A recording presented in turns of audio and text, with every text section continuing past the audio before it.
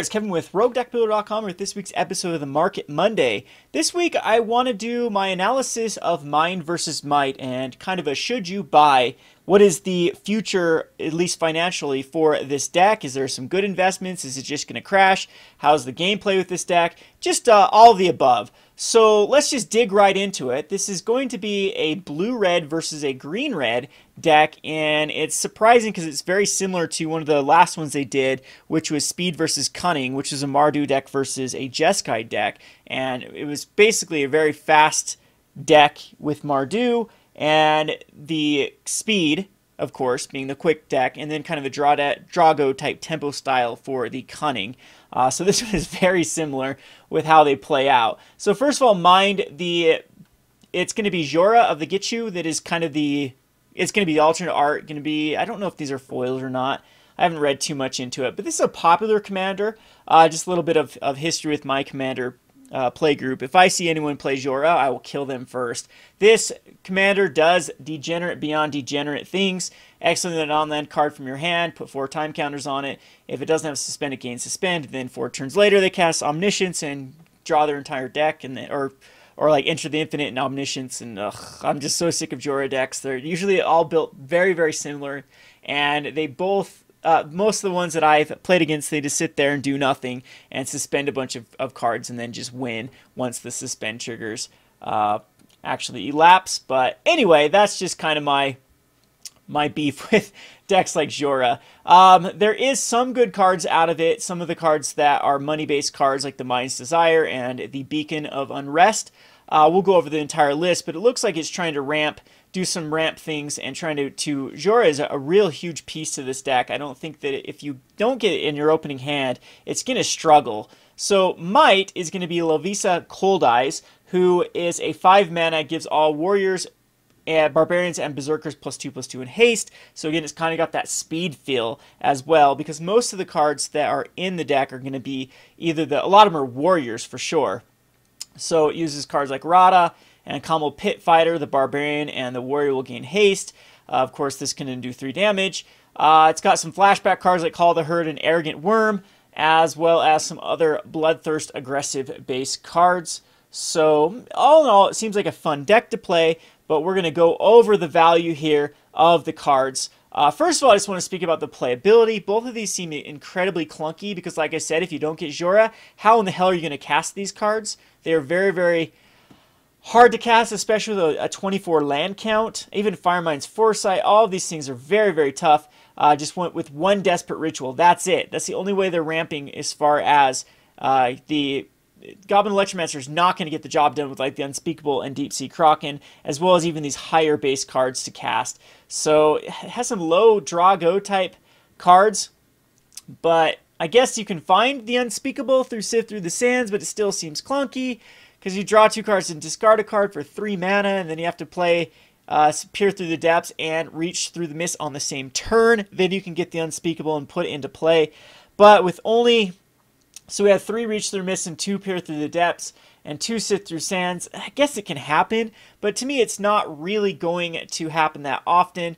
It does have this Storm with Empty the Warrens and Grape Shot, which is nice for the Storm archetype. It's going to elevate some of the prices of these type of cards, but again, it just seems super, super clunky for this deck. I think it's just going to get overrun. Of course, I haven't play tested these decks, but it looks like it's just going to get overrun with Might. Except that Might has a really clunky curve as well. So the one little shining light to this deck is it does have Rift Bolts, and Rift Bolts are one of the cards that I did predict to go up in value quite substantially because it hasn't had a printing in quite a while, but this is really going to put a bottom to the Rift Bolts, because when you're looking at dual decks, you need to find cards that don't have value based upon that they're extremely rare, like Beacon of Tomorrows. We saw that with the Commander decks. When Commander was printed, Commander 2016, I believe there was over $700 worth of cards, but most of them were in the $3 to $5 range, and most of those cards were only $3 to $5 because of rarity, scarcity, I would say, not because of playability. So cards like Beacon of Tomorrows, or even the Jora of the Gichu, or some of these other cards in here that have value are only valuable because they had printings in such really, really dismally opened or printed sets. So with this one, we do have Young Pyromancer and Rift Bolt. So that's good news for this deck, except that the Young Pyromancer was recently reprinted. It does also have a Desperate Ritual, and I think that people actually will like to play this. It actually does give you a pretty good intro-based commander. I mean, if you want to play Jorah, this is a good way to get Jorah, and then have a bunch of one-of cards that would go in an early commander-based deck. Also, as a Talrand, Talrand does continue to see print after print after print, so I don't think that Talrand's ever going to be able to go up in value. It's a popular commander. You see it every now and then. I think I've seen it in a Legacy deck at one point. Modern, it's never found a home, as it's just too hard to protect in Modern. I think if maybe some of the control cards get better in Modern, Talrand could be a win con. So let's just go over Might, what I think about Might. Might is really interesting, except I think they should have gone up the count in Burning Tree Emissaries, because a lot of these decks do synergize with Burning Tree Emissary. Other than it doesn't, Burning Tree Emissary is a human shaman, so it doesn't get the effect of the Lovisa Cold Eyes. Kind of meh. You know what would be a fun way to actually play this, though, is actually play it with a commander type. Because I think both these decks want Jorah and they want Lovisa as options to cast as fast as humanly possible. And when you only have one of in the deck, it's going to be tough to find. But anyway, we have the Skargan Pit Skulker, which is a cool Pauper card. It's seen playing Pauper from time and time again into the Stompy decks. I've thought about running it in a Hardened Scales based deck, but there's a lot of non-bows with Hardened Scales in this card because of the Bloodthirst. It doesn't come out. It's better just to play one drop that automatically gets a 1/1 counter, rather than having to try to set it up later on with like Hardened Scales and then the Whiny Constrictor. This would have to be like a late drop. So the Cruin Striker is a really cool card. I've played this in Modern. I actually do think Cruin Striker is Modern playable. I played it in a Burning Tree Emissary type deck, and it's really, really quick. Especially, I like this card a lot with like the Goblin Bushwhackers or Reckless Bushwhackers, as it can, whenever another creature enters the battlefield under your control, it gets +1/+0 trample until a turn. It feels very, very similar to the 1-drop Goblin that gets +1/+0 whenever a red card comes into play. So you can really chain off, and this guy gets incredibly big, and it's very easy to lethal. In a budget Bushwhacker deck, love this card. We have the Talara's Battalion that's been creeping up in price. Again, just because it's kind of in it was at Eventide. It's in a very, very low printed set. It's a 4/3 trample for 2 mana. It works really well. I'm surprised I haven't seen a deck that's running it with the now basically the 8 Burning Tree Emissaries. You have the Revolt one from Aether Revolt. And so you could have seen this card steadily go up in value with people budget building around this 8 Emissary type deck. And this would be a 4 of course, because then it would be able to be basically a Burning Tree Emissary on turn 2, or one of the Revolt guys on turn 2, and maybe chain into multiples, as well as the Battalion. A 4/3 trample, of course, is not too shabby in Modern. Even though I think even a deck that could afford Goyf would probably want Goyf almost always over this card. It's just a more stable card to throw out. So, again, I think the Burning Tree Emissary probably wanted to be a little bit higher because it synergizes quite well with everything in this deck. Even you could find the Firebolt into the Skargan Pit Skulk on turn number 2. So you go Burning Tree Emissary, Firebolt to the face, and then the Pit Skulk. So cool synergies in this deck. However, I think it starts to lose its value right here when the curve just makes this massive jump. We do have some 3s and 4s, but it goes really heavy really quickly, and these aren't the highest impact cards you want to be spending money on. Relentless Hunter's okay. It's a 3/3 for 3 that then can give +1/+1 trample, sure. Zozo the Punisher's okay too. So it's going to deal some damage every time a land comes into play, sure. I'm surprised that people haven't played this in Scapeshift against Scapeshift for sideboard. It's just kind of awkward at 3. I think this needed to be a little bit lower. It would be a little bit broken if it was lower. But anyway, then we have the Ambassador Oak, which is kind of a weird filler in this one. It does put a 1/1 war. They are warrior, so they both do get the synergize off the Cold Eyes. So yeah, I guess that works out perfectly. A Greenhorn Minotaurs Kips with the Bloodthirst type. And then there's this terrible. Does this deck even run anything with flying? I guess it does. Yeah, okay. Never mind. I'm like, why do they have reach in here? But it does block the 2/2 Drakes. So anyway, yeah, it just curves up to even a 7-drop, which seems very, very awkward, other than we do have the 25 lands. We also have a Coat of Arms. It doesn't really synergize the greatest and helps your opponent's Drakes get huge, so keep that in mind. That is the money card over of the Might end of the Spectrum, I don't think any of these other ones are really worth anything. And I know Guttural Response was going up in value, but then the deck that played it, this usually was in like a Glittering Wish. It was a target you could get for Glittering Wish. Some sideboards would run it. It's very good against like Cryptic Command or whatnot.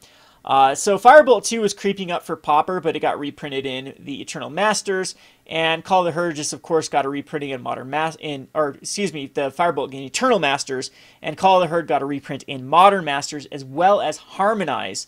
So yeah, these are really quite awkward, the double reprints. It seems like Wizards really likes to do this in succession. We saw it with like the Coiling Oracle getting reprinted over and over and over, and like Temple of the False Gods just had a huge reprint right in a like sequential right in a row with many printings. So anyway, that is kind of my overview of how I like the decks. If I were to grade this, it's an interesting enough deck. I think they're well put together. The curves are kind of awkward, so they're going to lead to some clunky draws on both sides. And so you might the winner of both of these might just end up being the one with the better curve or if they can get their namesake cards in the opening hand, then that probably happens. That'll probably lead to a lot more especially this deck winning, because it is very awkward if like a Talon and a Azura is not in the opening hand. Anyway, let's get over to the financial value of this. So you can see that according to Goldfish, there's $60 of value in this Mind versus Might, which is the MSRP of this is 25. I can't remember the old ones. I thought the old ones were 20 with the dual deck. So they've jacked up the price of dual decks. Someone correct me if I'm wrong, but I remember buying these from Wizards for like 11 and like all the dual decks, and I thought their MSRP was 20. I could be wrong. So Mind versus Might will be 25. And they will be at Walmarts, they will be at Targets, they will be everywhere in the entire world, because this is a highly printed box set that is supposed to target the casual player. So a lot of the competitive players are not going to like this unless it really rings to their nostalgia. That'd be the only reason to really pick this up, because I do not think the financial value is worth it in this deck. You need, for a deck like this to have value that sticks around, you need to have cards like if you go back to even the Eldrazi versus Zendikar, like the Eldrazi Temple, something that is in high demand right now. They can hold the value of the box set. And right now, a lot of the value is in cards like Beacon of Tomorrow, and then even though like these $2 cards are just going to get murdered. So the Young Pyromancer, I think, is going to get hit hard again. It's not seeing enough play in Modern to really spike the value of Young Pyromancer, and it got that Eternal Masters printing, and this one could even decrease the value of Young Pyromancer. So I think a big 15, 20, 25% from Young Pyromancer. The Electromancer now has no chance of ever going up because it was printed in Modern Masters.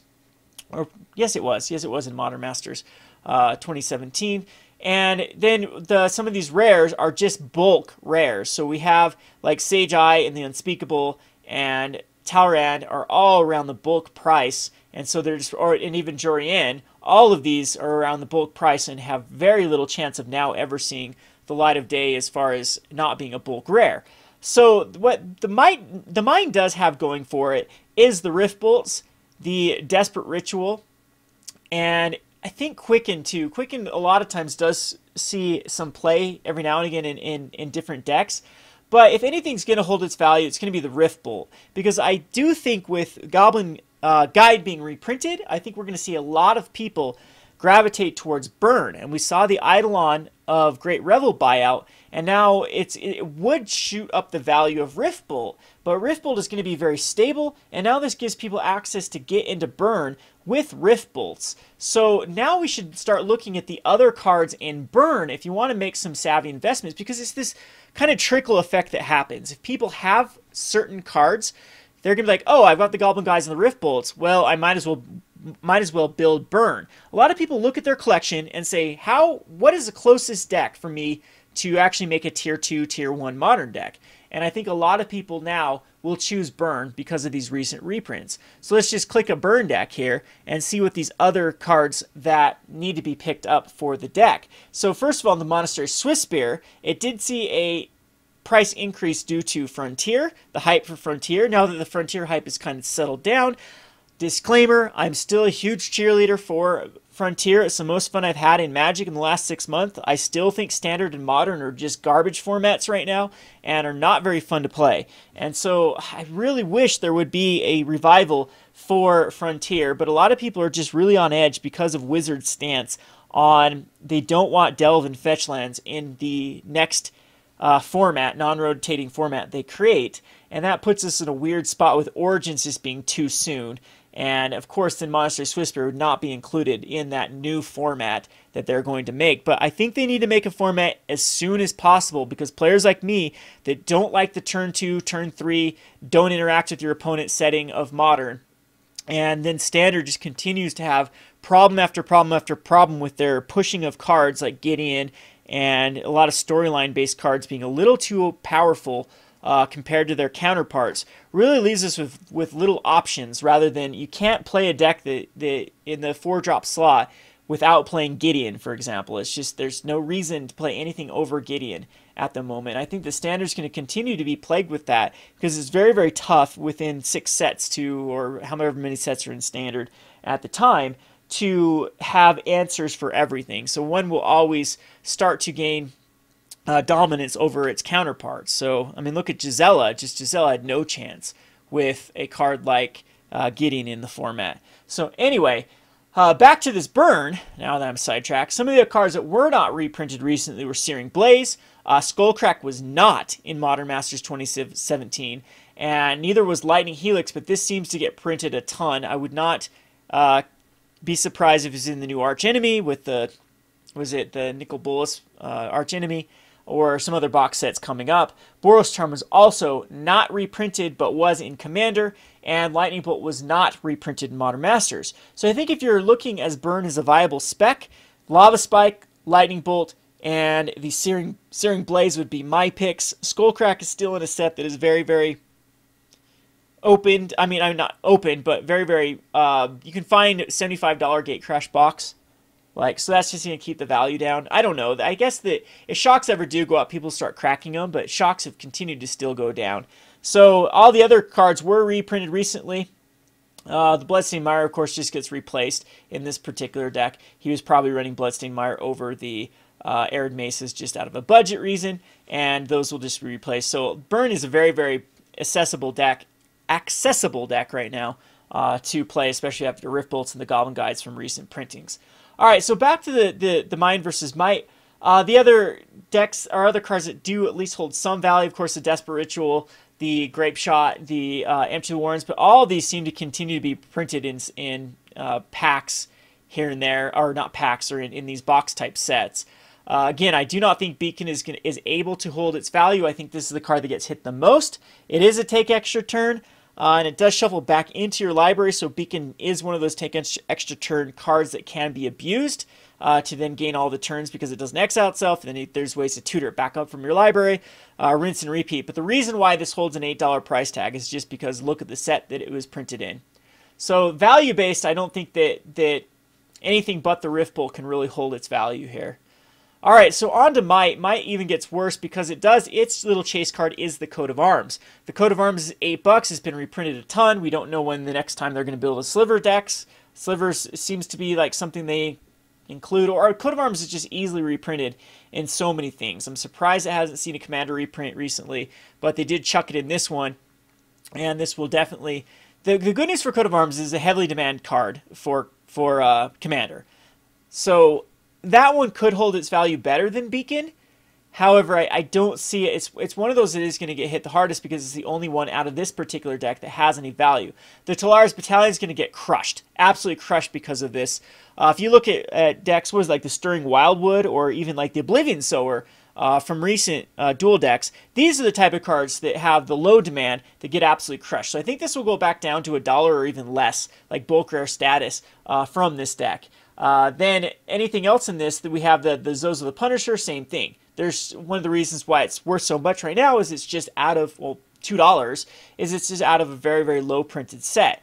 And you can see some of these other rares do not have any value whatsoever. None. Because they've been either reprinted or just have never had the demand. So even Rebel Belt Raiders, just very, very horrible choices for the bulk rare slots for some of these. Like the Firemind's Foresights and the Sage Eye Avengers, the Unspeakable. All those cards just can't hold their value. Same thing with some of these recently reprinted, like Call the Herd, can't hold any value.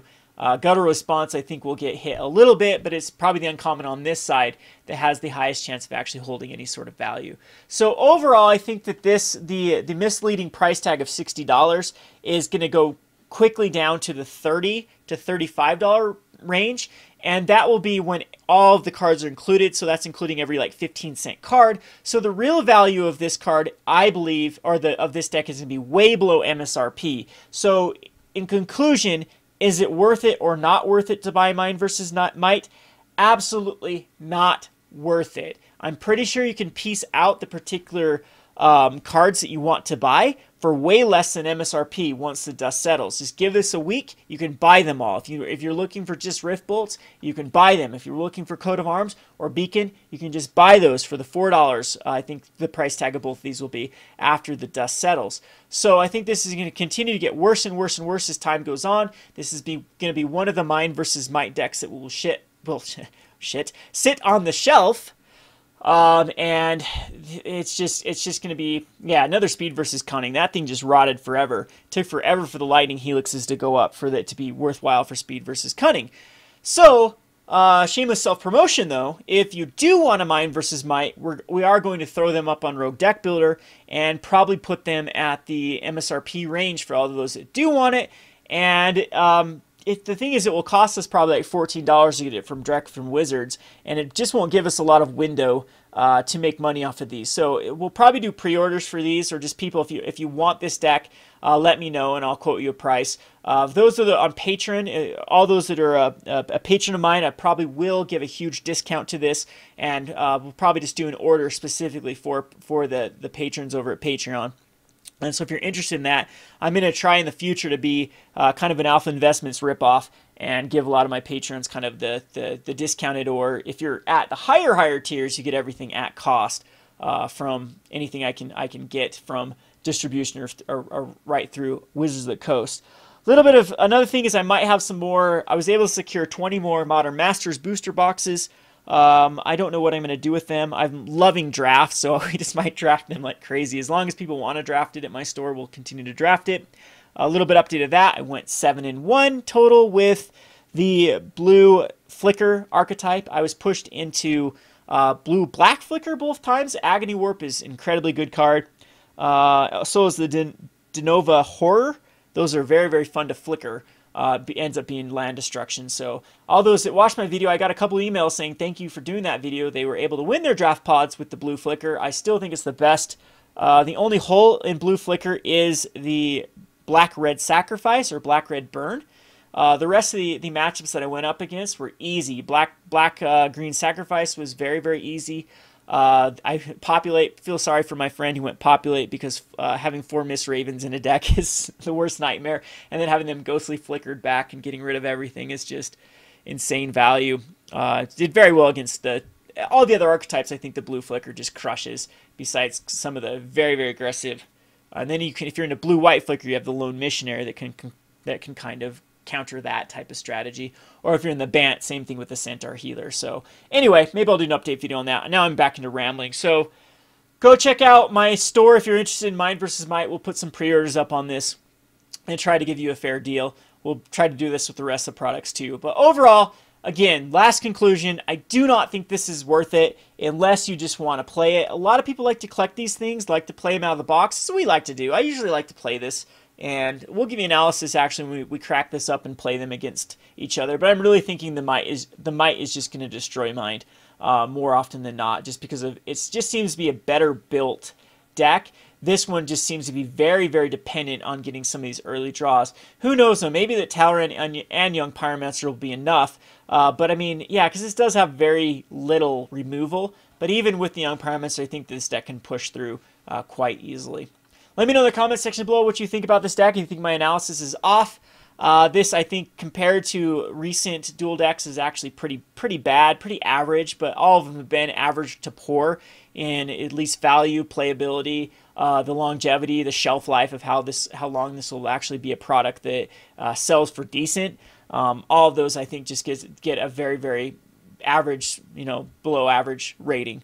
So Kevin with RogueDeckBuilder.com. Thanks for watching.